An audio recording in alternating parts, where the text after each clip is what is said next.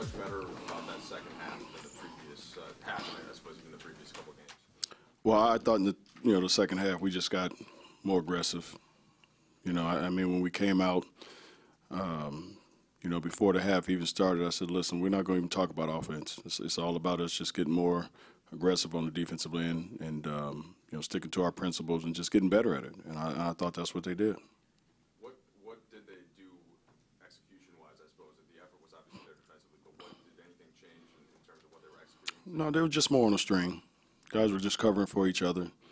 The thing that killed us the first half was they had 32 points in the paint. They were getting to the middle almost at will.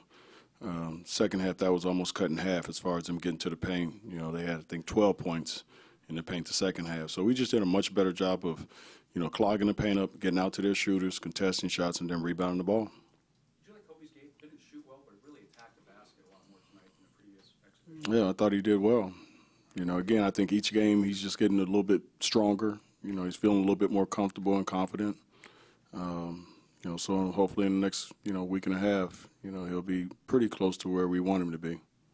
How badly did the team need, regardless of the circumstances, get a win after the last few? I don't know if we, again, preseason, you just want to make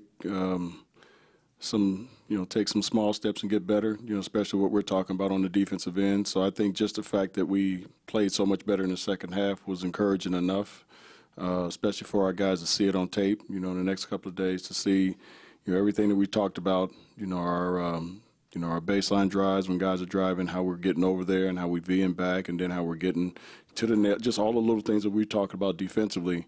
Once you see it, on tape, you're able to say, okay, this works when we do it the right way. So I think that's the biggest thing. We wasn't a step slow the second half. We were almost a step ahead. So again, it's just a work in progress. And process is just coming and coming. And each day we just keep working on it.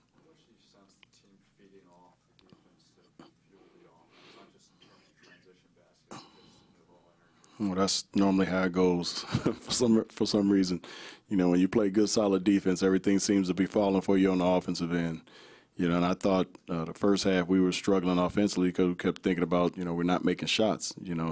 I remember one time out, I told them, don't let that end of the floor affect the way we play on the defensive end. And I thought, the second half we didn't. We just started playing better defense.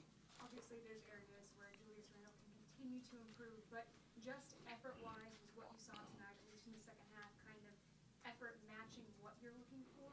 Exactly. I thought Julius came in and played great in the second half. His effort was great. His communication on the defensive end was much, much better. Offensively, he was really good. Made some mistakes, but it wasn't because of lack of effort, and that's the way he has to play.